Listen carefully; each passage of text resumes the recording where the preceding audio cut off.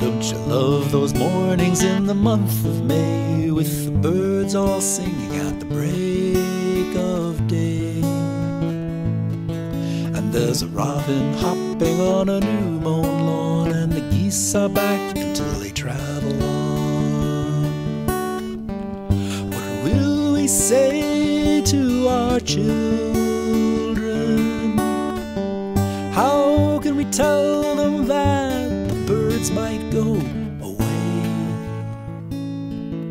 With a warm December, snow in May, seasons changing every day, the birds and butterflies might say we just can't stay.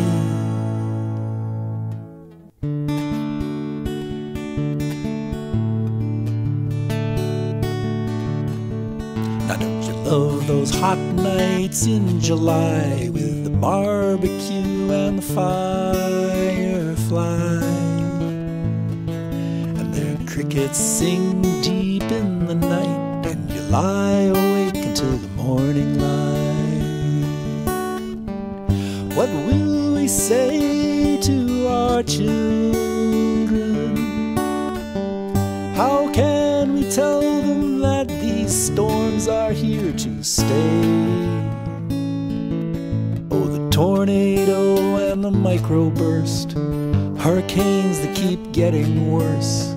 Our kids will ask, what was that thirst for all that oil?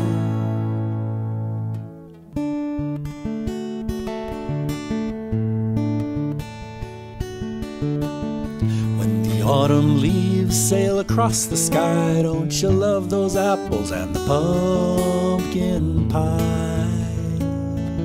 At Thanksgiving time we cook up all that food, then we bow our heads and say that God is good. What will we give to our children? What will we give to the seventh generation? Oh, the native peoples seem to know to cherish everything that grows, and nature is alive and real. And now it's time to help nature.